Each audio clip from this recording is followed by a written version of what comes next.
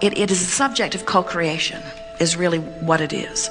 And as you are interacting on your own, many of you discover that when you learn about the laws of the universe, when you learn about law of attraction, when you learn about this energy stream, when you learn about the call of source, when you learn about the relationship of your emotions and the indicators that they are about your alignment, and when you figure out how to find thoughts that cause you to go with the flow rather than push against the current, you can get very good at having joyful experiences. We've been talking about how as you learn to close this gap and come into vibrational alignment with who you are, that then your life experience is certainly enhanced. But the true satisfaction of life experience is to come into alignment and then co-create with others. And so while you certainly can have any experience, it is easier really to come into alignment by withdrawing from others.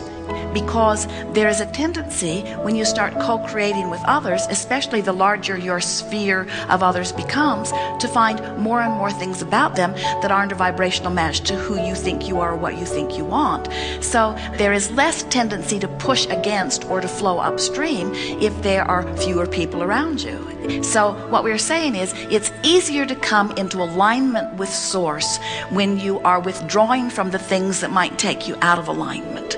But once you've shown yourself how easy it is under any and all condition to come into alignment with source, then you can have the glorious experience of getting out there and mixing it up with others and letting the co-creation with others help you and them add to the vibrational escrow, which is what the expansion of the universe is all about.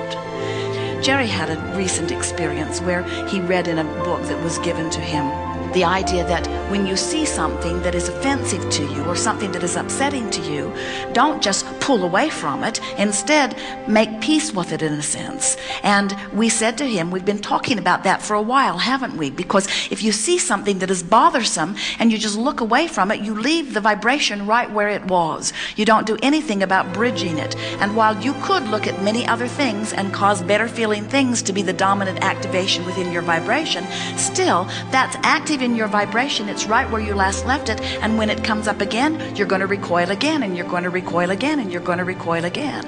Our encouragement is to get out there and mix it up with others, mix it up with ideas. Don't be afraid or guarded to get out there where you might see something that you might not like.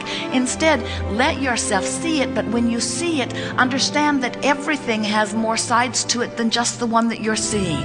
And as you look at it, whatever it is, it might be a crippled child, it might be someone that is misbehaving, it might even be someone who is lying to you or deceiving you or treating you wrong in some way.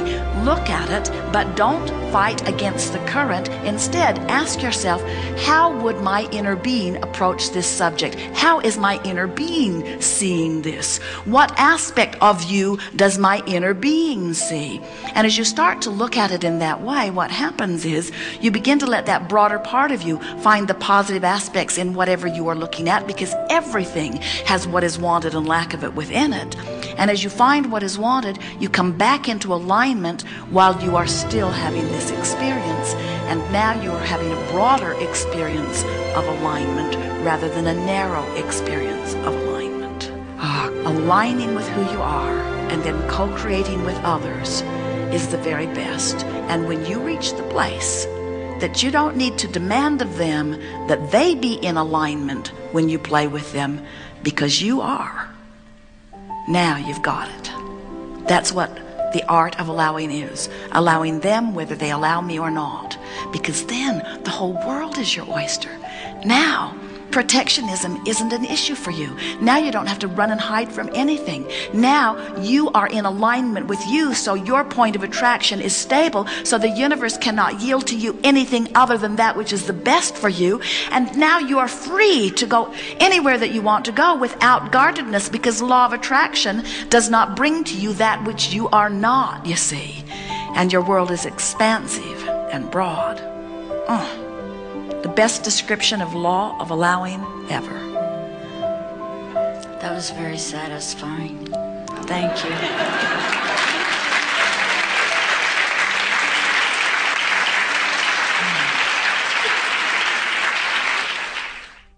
sometimes people, once they begin getting the hang of alignment, they get tuned in, tapped in, turned on, they're feeling pretty good, then they say, but those people at work are so negative. And we say, and in your awareness of that, you're no longer tuned in. And that's why you resent them. And that's why you don't want to go there anymore. Because you think they make you do that. And we want you to understand nobody makes you do anything. You have control of how you feel. Stop giving them the power.